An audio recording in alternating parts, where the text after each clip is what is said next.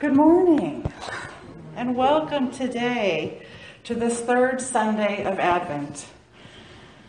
And this third Sunday of Advent is, as we talked about, in honor of love. And we look on this journey expectantly on the coming of the Messiah, the newborn King. This Advent season, we have been looking at the redemption that we each receive through the birth and the life of Jesus. Additionally, we've also looked at Ebenezer Scrooge from Charles Dickens' A Christmas Carol, looking specifically at how he transformed and is redeemed throughout the course of this story and his encounters with the ghosts of Christmas past, Christmas present, and Christmas future.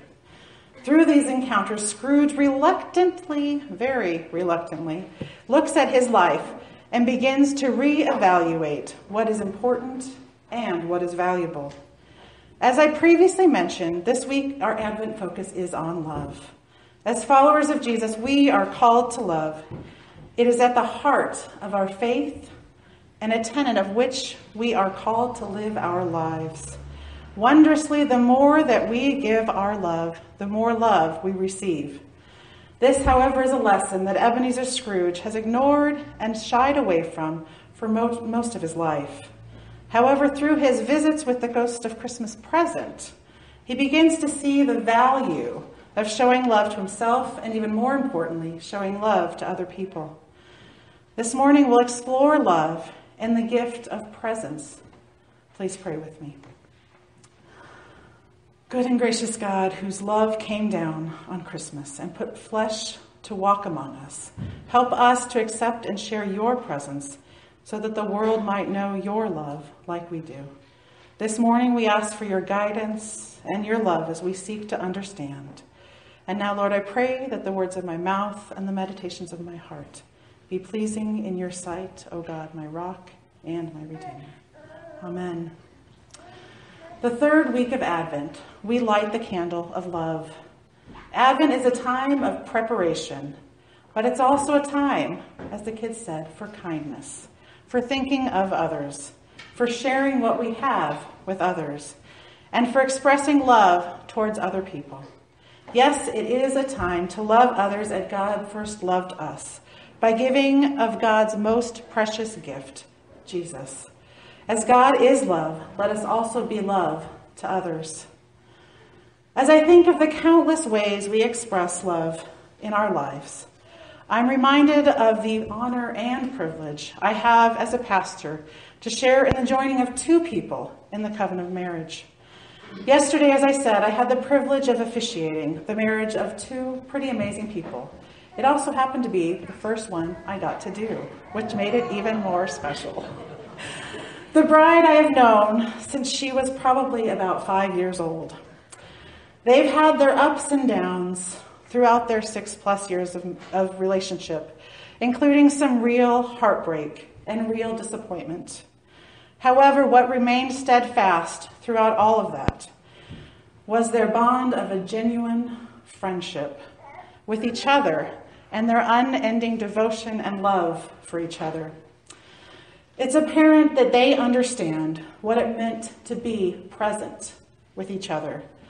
Their love story has been rooted in their faith in God and in their faith in each other. They prepared themselves and their families for this day, and it truly was a day centered around God's greatest gift of all, which is love. Our Old Testament reading from Deuteronomy is one that challenges us to be, for God, the voice and action of love for all people. In ancient Israel, the relationship with God was lived out through the close and connected relationships with each other. They, like people of God have been throughout time, were called to take care of each other, and likewise were expected to do so without trepidation, without resentment. As the words of Scripture say, open your hand wide to them. You must generously lend them whatever they need. Make sure no wicked thought crosses your mind. These instructions, therefore, do not only offer an expectation to be a giver, but to be a cheerful giver. Generosity and compassion are the essence of this covenant. It says to give liberally and ungrudgingly. Our life and our gifts become fully blessed when they also bless others. The Apostle Paul, in his letter to the Romans, reminds us that love is the fulfilling of the law. Love truly is a central theme throughout the Bible and throughout the Christian faith. When we follow the law and give generously, we are in turn showing that unconditional love to all who receive it. It's interesting to note the importance of the mentioning of the seventh year in that reading, the sabbatical year for debt release.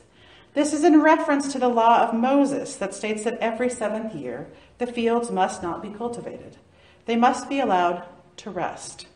It was a Sabbath for the ground, meant to remind the Israelites that the land was not theirs, but rather the land was the Lord's, and it was given to them in trust. But while this command had a religious basis, it also brought with it some social consequences. The seventh year was also the year for canceling debts. So as it approached, many lenders would be hesitant to lend too much in order to avoid the risk of them not getting it all back during that Sabbath year. This hesitancy could be defined, as we stated in our reading, a wicked thought, which could then lead to a true sin. But giving generously, on the other hand, always leads to God's blessings. Generous giving and debt forgiveness are two things that Scrooge knows nothing about, or at least has little to do or desire to do in his life. Can you just hear him, upon hearing these words from Scripture, saying resoundingly, "Bah humbug"? Scrooge indeed lived his life in such a way that could be calculated and equated and had measured rewards and consequences. There was little wiggle room for Scrooge when it came to business and finances. There was little to no regard for humanity and unforeseen circumstances. However, through his visit with the ghost of Christmas present, Scrooge begins to see things a little bit differently. He begins to see the world a little bit differently, and he begins to feel just a little bit more compassion for other people. Last week, we spoke of the message from the angels to the shepherds to find this newborn king. Today, we read of the Magi who were led by a star to pay honor to a newborn king. While both of these groups of people may have appeared to be unlikely folks to be called to such an important task, they are exactly the types of people that God calls to do great and important things. The Magi, who were believed to be wise men who studied the stars, were compelled to follow this one star. These wise ones from the east were scientists, likely practiced other religions, yet God still used them. God used their faith and their knowledge to bring them to the Christ. No, the Magi did not come looking for the Christ through a vision or through an angel chorus, but rather they just came seeking the Christ after studying the night skies and the stars. God was doing a new thing back then, just as God continues to do a new thing with each of us today. The birth of Jesus brings with it a transformation of our world from looking at the world in terms of those old days and instead looking at the world in terms of this day. I'd like to share an excerpt from the book, The Redemption of Scrooge by Matt Rawle, where he talks about those days versus this day. In those days, the palace ruled the world, but on this day, the world is being turned upside down. In those days, the shepherds were less than unimportant, but on this day, the shepherds were the ones who got to share the magic. In those days, we tried to make our traditions and our material gifts perfect. On this day, we let go of anxiety in making things perfect so that we can make room for a perfect God. In those days, our Christmas list was full of material things for friends and families and coworkers. On our list this day contains what Jesus wants. It is his birthday after all. Jesus wants the proclamation of good news, release, recovery, freedom, and favor. In those days, we worried about what's under the tree instead of the tree itself. On this day, we see clearly the giver of all life.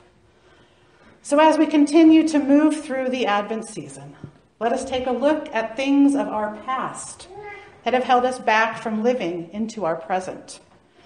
What are the things of those days that are keeping you from living into this day?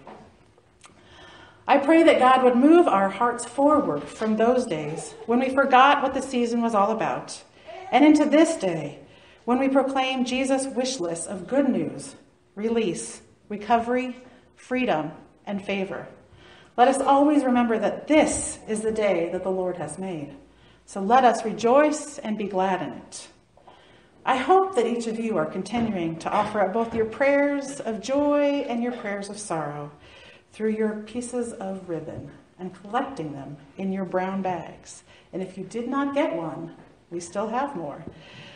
And remember that each of those prayers will then come back to be a part of our Christmas story on Christmas Eve, to fill our empty manger with the straw of our prayers, both the good ones and the ones that we struggle with, that we gave all to God. Today, we spoke of love and the importance of paying attention to what is happening in our lives and in our world. As we continue on our expectant journey to Christmas, I pray that you will find ways to celebrate today, to live in the moment, to be present with others, and to offer love to all whom you meet. I look forward to continuing in this journey through the Advent season. May we continue to learn through the transformation of Ebenezer Scrooge and seek out ways to transform the parts of our lives that need to be changed. Let us pray. Gracious God, you are ever present and ever loving. We ask that you help us let go of our worries and our self-loathing so that we might see today as the gift that it is. Help us to see all that is good and all that is holy in this world and remember to celebrate. By your Spirit, help us to share peace and hope and love as a sign of our faith and trust in you. Indeed, the miracle has begun in us for the sake of the world. God bless us, everyone.